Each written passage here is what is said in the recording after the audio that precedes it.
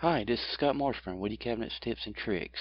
Today I'm going to show you how you can use the advanced filter in VBA. Now if you've never used the advanced filter in the actual worksheet, or you have no clue what the advanced filter is, be sure you check out my previous video where I showed you how to do this in the worksheet.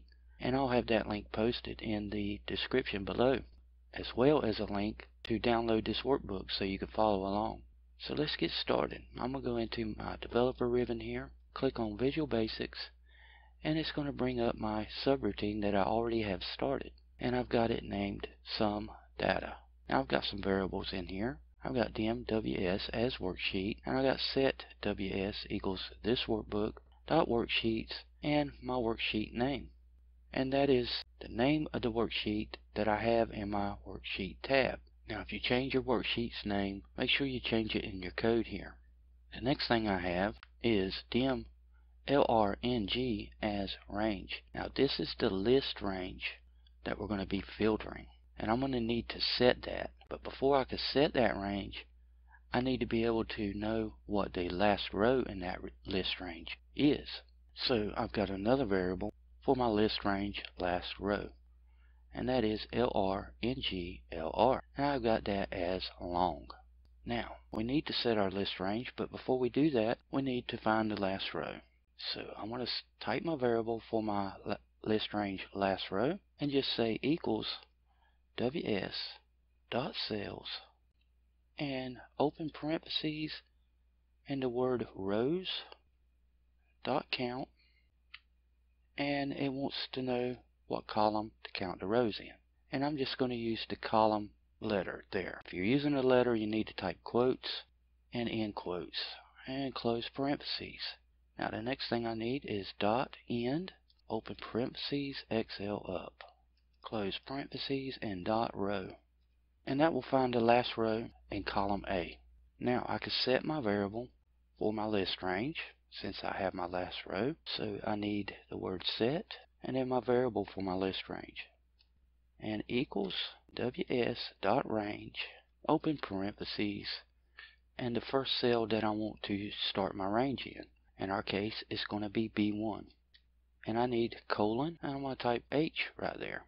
Now, I could type something like H 500,000, and that will set my range to that, but I want it a little more dynamic than that. So I'm just going to end this off with quotes, and I'm going to use my ampersand to join my last row to my column ranges. So ampersand and my variable for my last row in my list range. Close parentheses, and that's going to go ahead and get our list range for our advanced filter. Now the next thing I need to do is clear out any existing filter that I may already have in this worksheet, and in order to do that, I'm just going to wipe out all the data in columns J through Q. So I'm going to say ws.columns and tell it what columns I want. J all the way through Q. And quotes and close parentheses. Now I want to wipe out all the data in those columns, so I'm going to say dot entire column and then dot clear contents. Make sure that these are one word, no spaces, and that's going to do that for us.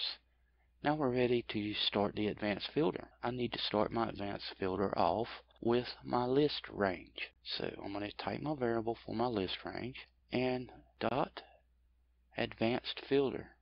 Now when I hit space, it's going to bring up this screen tip here, and what it's wanting is an action, and basically you have two choices: XL filter copy and XL filter in place. Now in VBA we need to type the word action. We don't need the rest of this, and we don't need these parentheses. What I'm going to do is just type the word action, okay, followed by a colon and equals. Now I can select filter copy because we want to copy it to another location.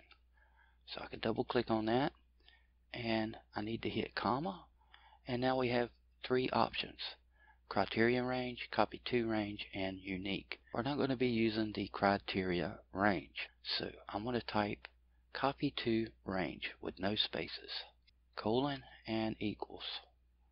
You see that highlight bold, so we need to tell it what range to copy it to. And that's going to be K1. So I need to say ws.range and K1. Now I want to copy unique records only, so I'm going to hit comma one more time and type the word unique, and then colon and equals true.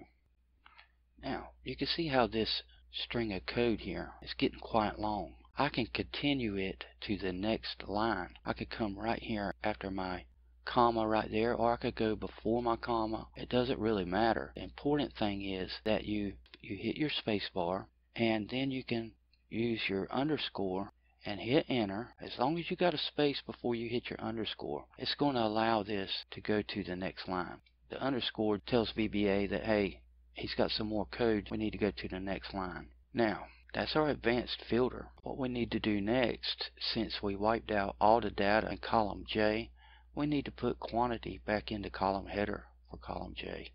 So I'm going to say ws.range parentheses quote J1 and close parentheses equals, and then in quotes QTY, and that's going to put quantity back in there for us.